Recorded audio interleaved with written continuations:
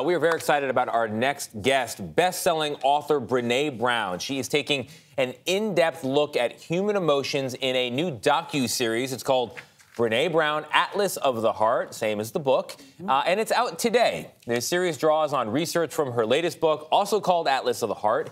It's a 5-episode series, and she explores 30 emotions and experiences that she says we all have. Take a look. The biggest mistake we make about who we are is believing that we are thinking beings, that we are cognitive-driven people who on occasion stumble into emotion, move it out of our way, flick it aside, and get back to our thinking selves. This is not true. We are, above all else, emotional beings who on occasion think.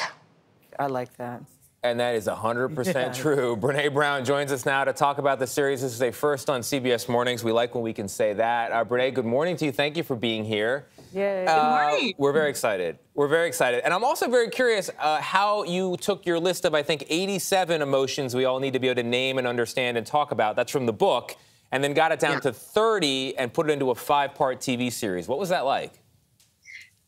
Whittling the emotions down was painful. You're like, oh no, you have to have this one, you have to have this one. But I think we ended up with the ones that we wrestle with every day, the emotions that we really need to understand that are core to the human experience. And so we whittled down the 87 to 30.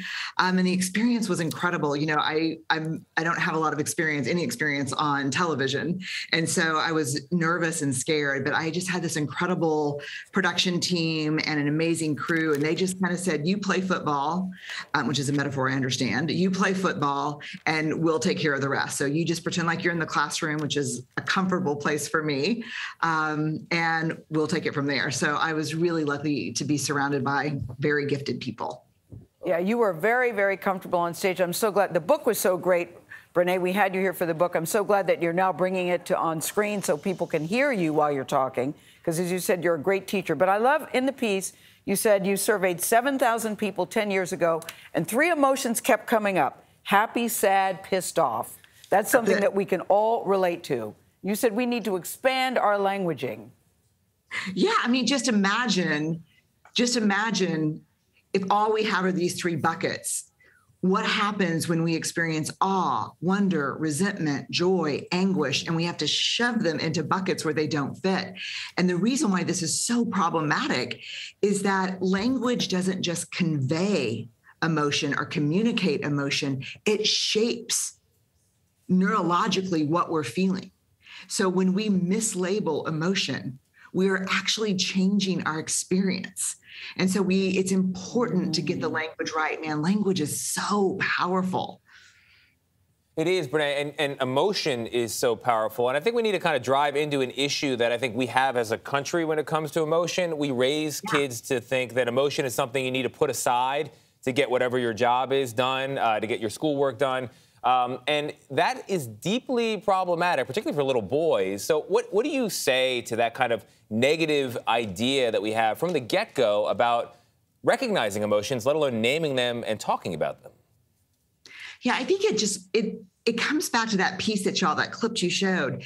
We are inherently emotional beings. When we make decisions, when we are in fear, when we experience joy, when we're excited about the possibility of learning, that's emotion. And let me tell you, when emotion is driving, behavior and thinking are not like riding in the front seat, they're hogtied in the trunk.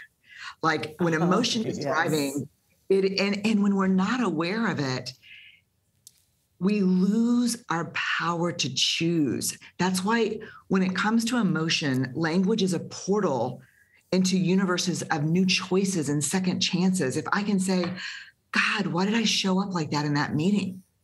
Why was I so crappy with that person, and then understand what's driving our behavior and our thinking.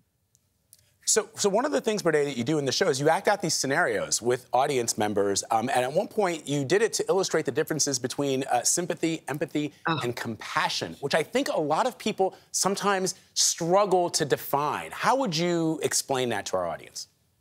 Yeah, so we did these role plays and it was so fun. One of the greatest, I think, gifts of this research is this concept of near enemy.